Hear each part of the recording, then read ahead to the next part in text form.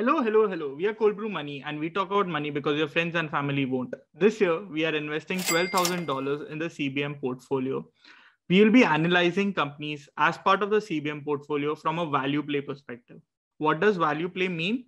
We'll be looking at all the businesses using Warren Buffett's 4 pillars. What are they? The first one being, does the business have meaning to you? Second, is the business with a strong competitive advantage or a moat? Third, is the management honest and running the business as their own? And the fourth one, are we getting a discount currently? So we finally found a business that we want to invest our first $1,000 into.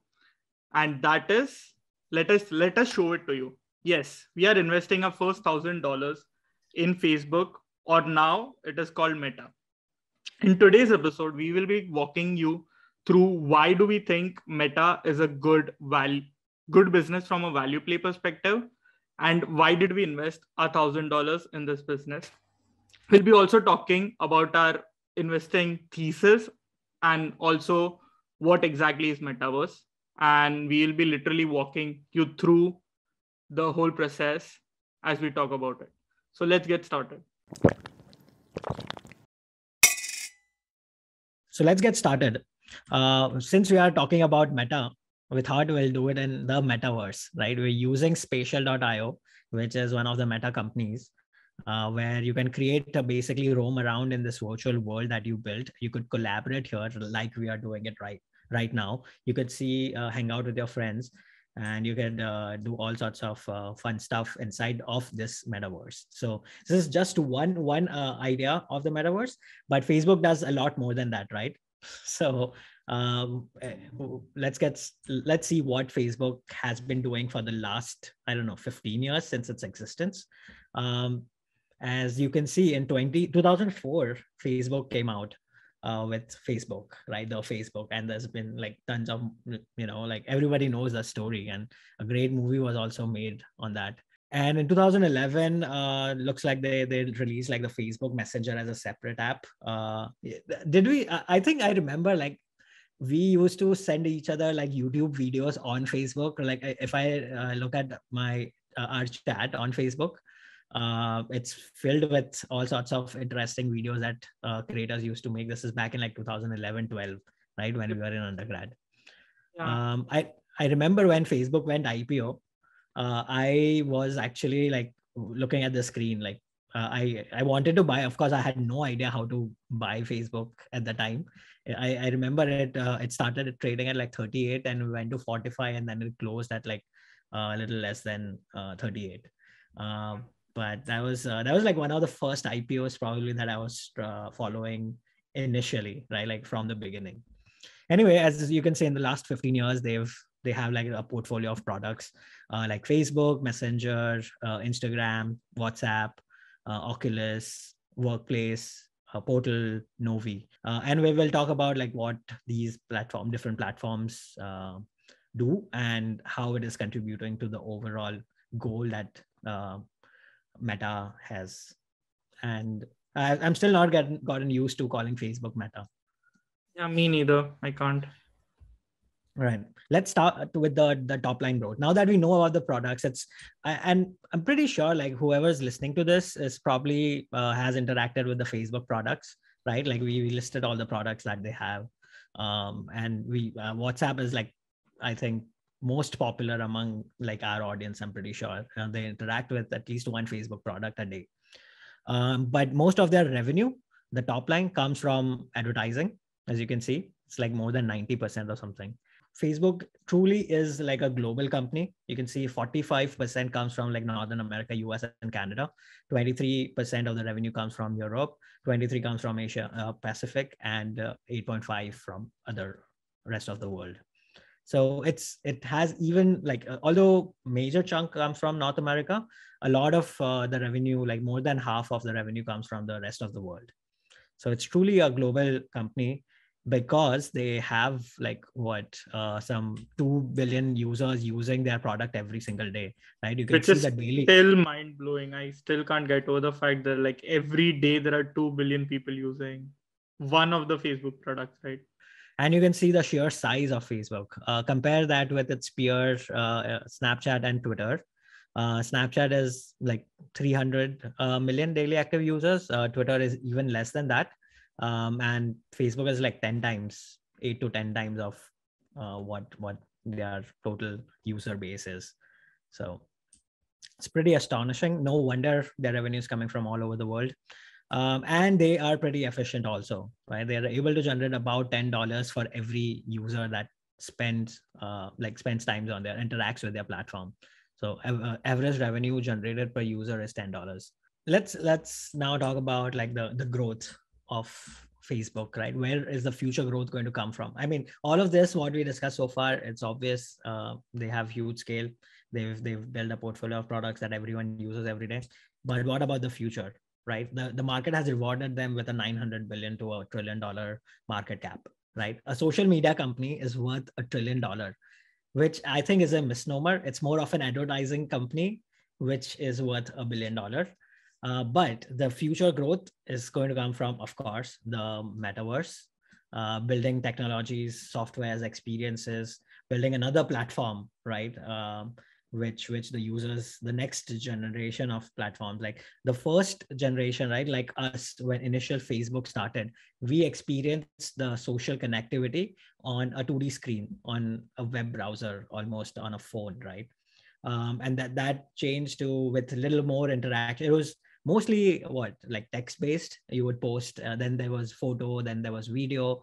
Now there's constant like chat feature. There's like links that you can share. There's also like a live audio that Facebook has been investing in. But now they're building like the next generation, which is interacting through all the 3D inside the 3D world, becoming a part of the game, right? And so that's definitely the big one.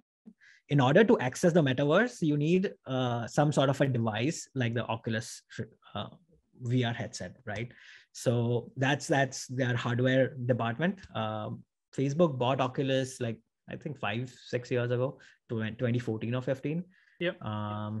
And have been like constantly reinvesting in it.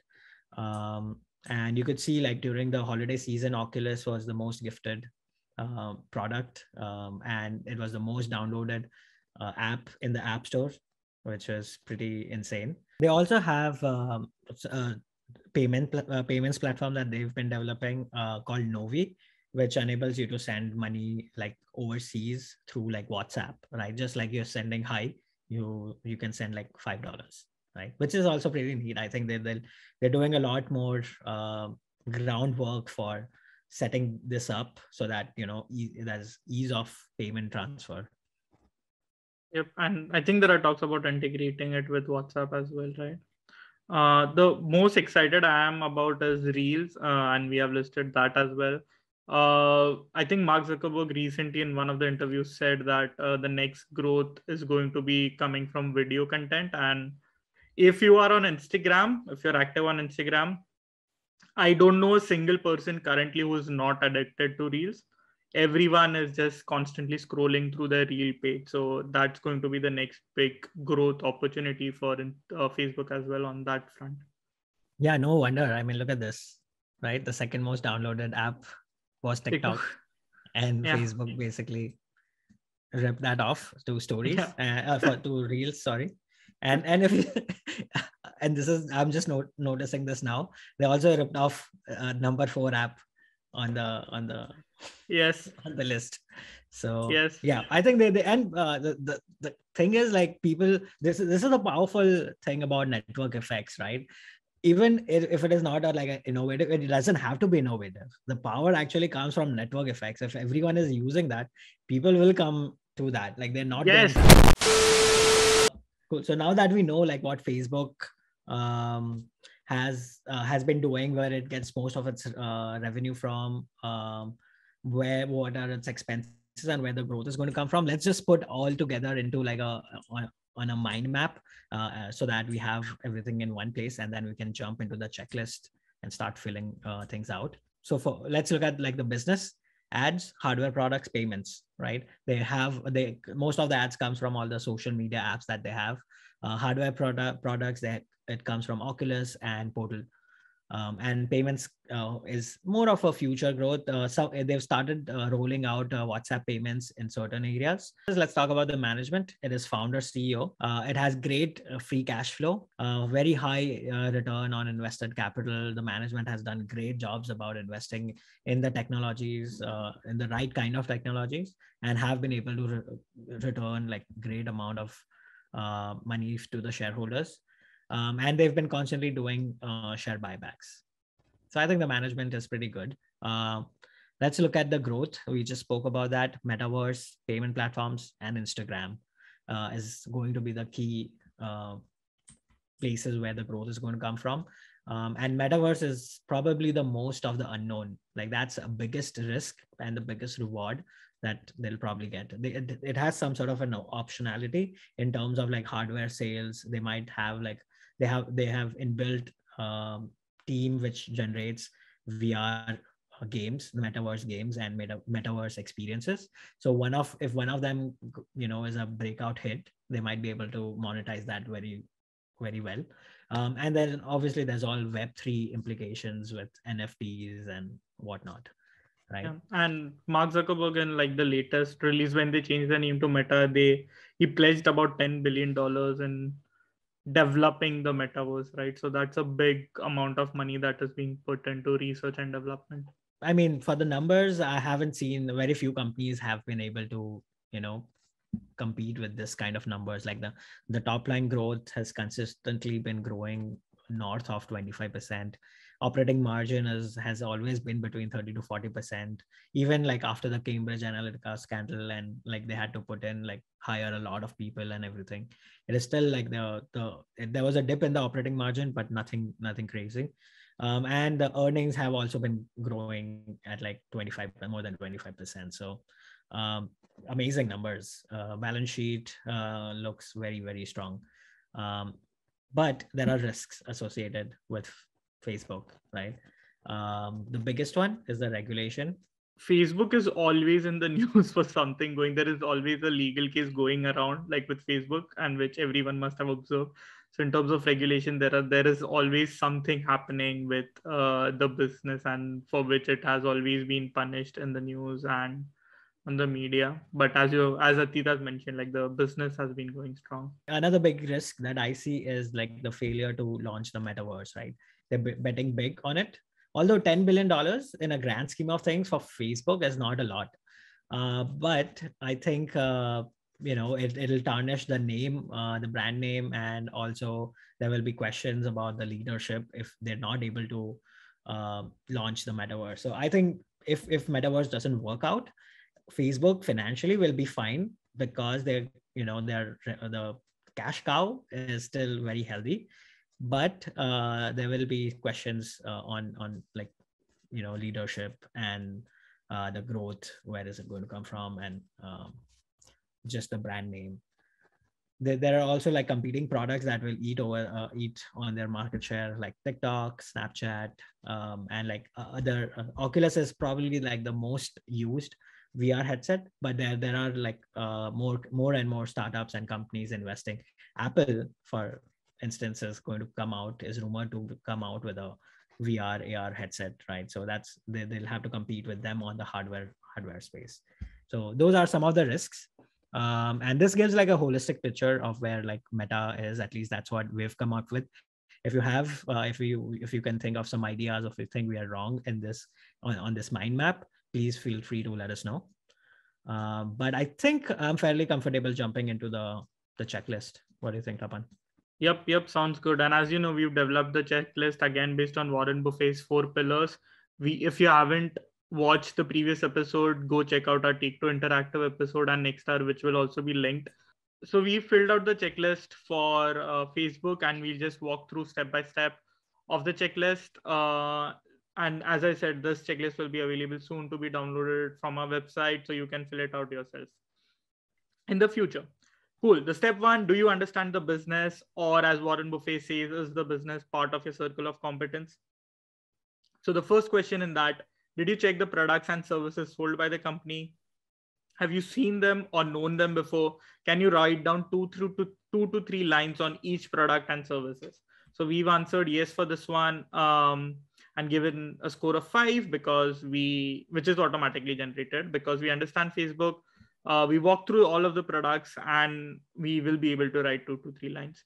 The second one, what is required to make these products and services? Have you seen them or known before? Can you explain 2 to 3 requirements? Facebook is in the advertisement business and it's a tech company. Atit and I, we both understand technology companies, having done our undergrad in the same field. So we understand how the tech businesses work and also have an overview of how advertisement businesses work. So we've answered yes for this one as well. Third one, are you comfortable to own the business for next 10 years? We've answered yes. And to be honest, I had bought Facebook back in 2016 when I had first started investing. So if I hadn't have to leave the US, I would have be still holding on to it. But Atit, you also have some investments in Facebook, right? Like on your personal Yeah. level. Yeah, it's like probably my second biggest Yep. holding. Yeah. And it has grown quite a bit, right? That's why it has become like the second biggest holding. And yeah, it's been 6 years since I've been holding it, and I have no plans of selling it anytime soon. And I didn't sell during the Cambridge Analytica scandal, or whenever it was facing some congressional issue. So yep, I am willing to hold it for another 10 years also. Cool. Moving on to the next part of the checklist, which is, does the business have a long-term competitive advantage? Warren Buffett calls this as a moat. Do you think the business can fare well against its competition? So there are like 6 questions here. We'll go through each one of them real quickly. The first one, brand moat. Are you willing to pay more for the brand? We've answered okay moat for this one. Facebook as a brand, we know it.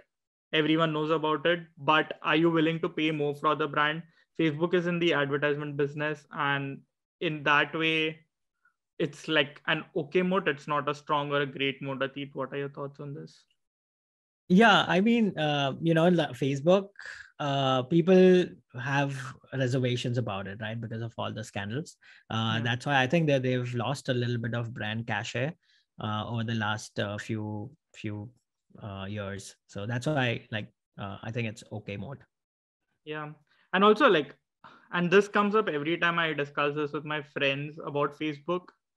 There comes the ethicality of things as well. A lot of people are not comfortable owning the business.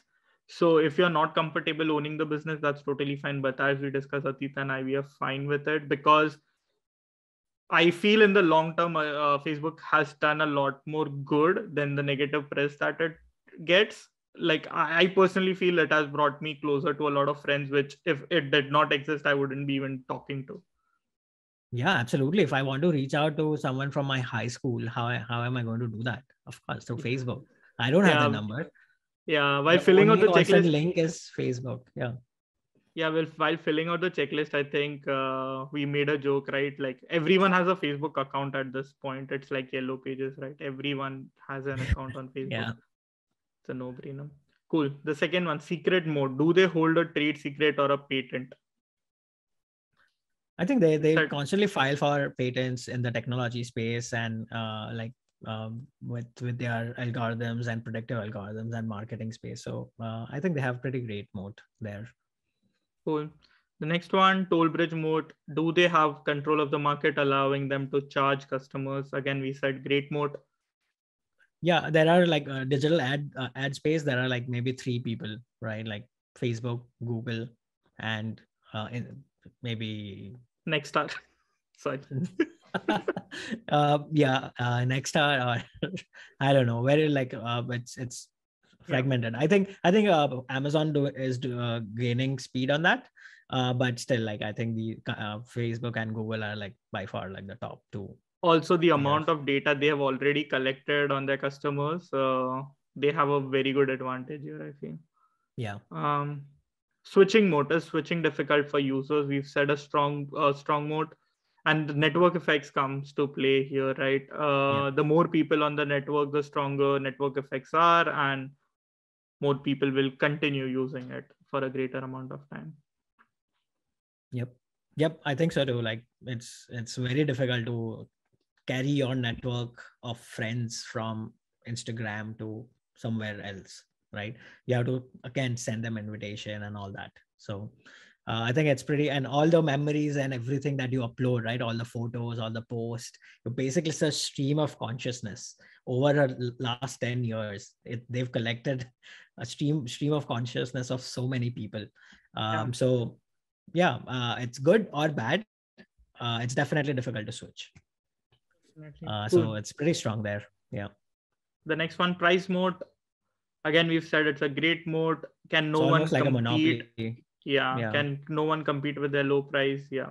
And like, it's not price moat only, but we discussed this before, right, in the presentation. But Snapchat, they were able to replicate their entire Snapchat app into their own app. So like no one is able to compete in the sense that they have so much cash, they can just like replicate it. So it does not relate to a price mode, but that's also one of the things that Facebook has an advantage too.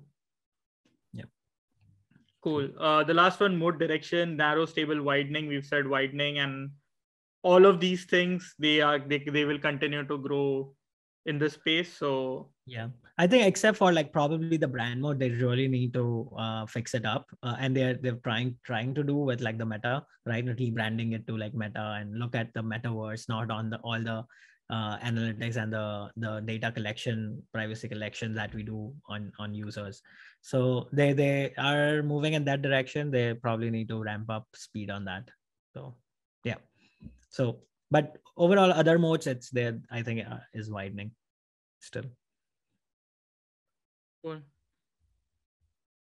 Do you want to do the MOAT numbers? Sorry. Sure. Yeah. All right. Let's talk about the fine. These are all like qualitative aspects, right? It's opinion. You could be wrong on it. I could be wrong on it. You could have your own opinion, but the numbers are the facts, right? This is actually the fact, right? This is the truth, ground truth. So the revenue growth, they've been growing for the last 5 years for like more than 36%.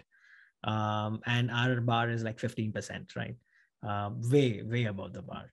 Same thing with net income growth, more than 51%. Cash flow growth, 30%. EBIT margin is about between 30 to 40%, right? For the 5 years. They've been, and it's not even volatile. It's pretty much consistent if you look at it, except for maybe 1 year of the Cambridge Analytica scandal. The margin and the growth rate is pretty stable.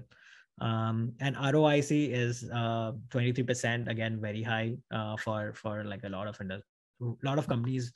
Very few companies would be able to replicate this numbers. So yep, I think the whatever story that we had for the moats, the numbers are validating that story. Cool. Moving to the next one, step 3 is the business run by good, honest people with long-term mission.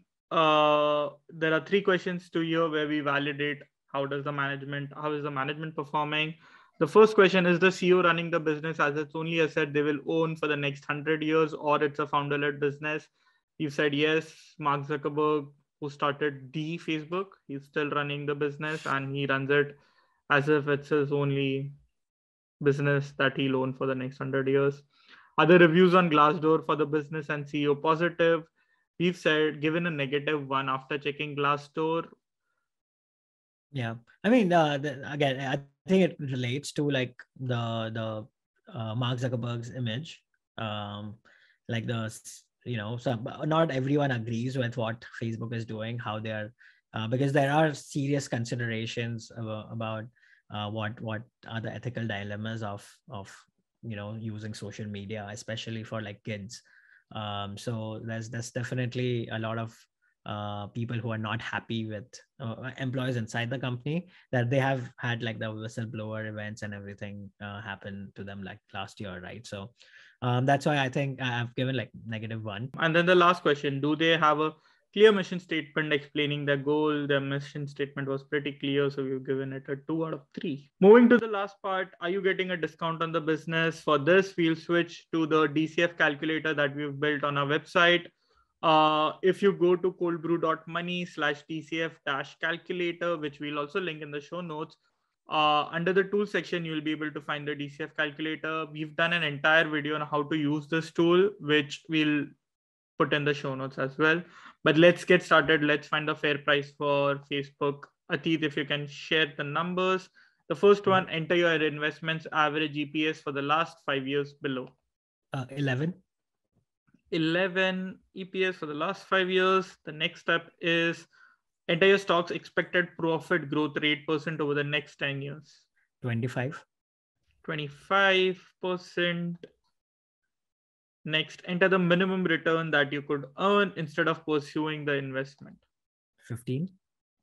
That's 15. because you want to, that's the rule 1 investing, fill down investing number. Yep. And You we've want also 15% explained on your money. Yeah. Yep. And we've also explained the fill down part in one of the videos. And also while explaining CBM portfolio, our goal is to hit a minimum of 12.5%. But if it is a more risky kind of an investment, we look for a 15% just to have that margin of safety in our decision. And the last step, question, enter the expected PE ratio for your stock 10 years from now. Yeah. So average market tends to be around 20. I think Facebook, even after 10 years, if they don't really have to execute 100% on metaverse. I think what they're doing, they continue on doing that. I think it'll still trade above the market. So that's why I selected like 22. If the 20 is the market, I just give 10% extra, points to Facebook for being the market leader, innovator, and everything. So 22. Cool. And then the moment of truth. What's the fair value for Facebook?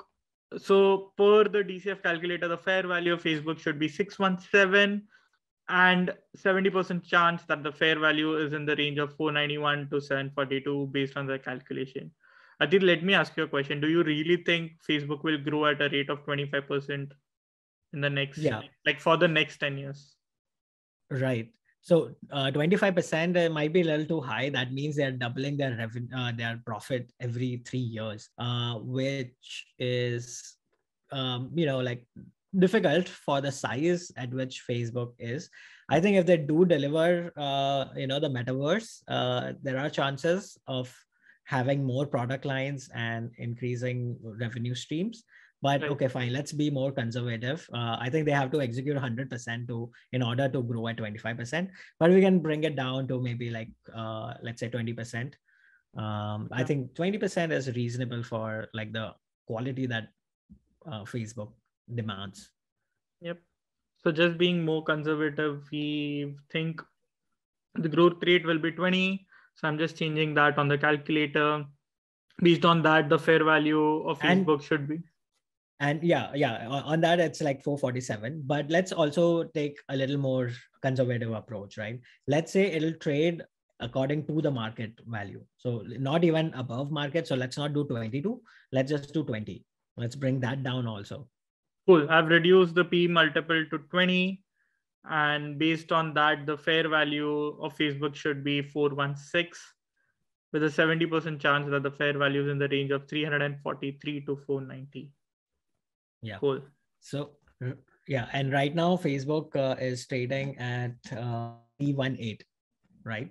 So with the most conservative of the calculation, we are getting a lower end of 343, right? And when we say like lower end of 343, it has already baked into the assumption like the lowest of EPS, lowest of discount rate, lowest of growth rate, and lowest of P multiple in the simulation that we run, right? Even then it is coming undervalued. And the fair value, if it just continues executing at the pace that it is at least worth like a $420 stock. So, and right now it is only trading at 320. So it's definitely undervalued according to our assumptions that we've put in. What do you think? Do you think they might be able to grow their profit at 20%? Yeah, I think it is possible for Facebook to grow at 20% for the next 10 years. Yeah. Cool. Moving back to the checklist to show the final verdict or the summary of all the inputs that we've made till now. As you can see, as Atit said, Facebook currently stock prices is at 318.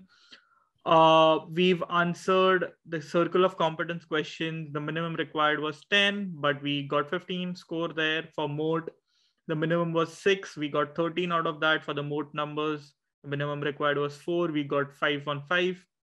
Management, minimum was 3. We got 5 there as well. The total of 38, which the checklist says it's a buy based on the fundamental or the story part of it, and then the valuation part of it.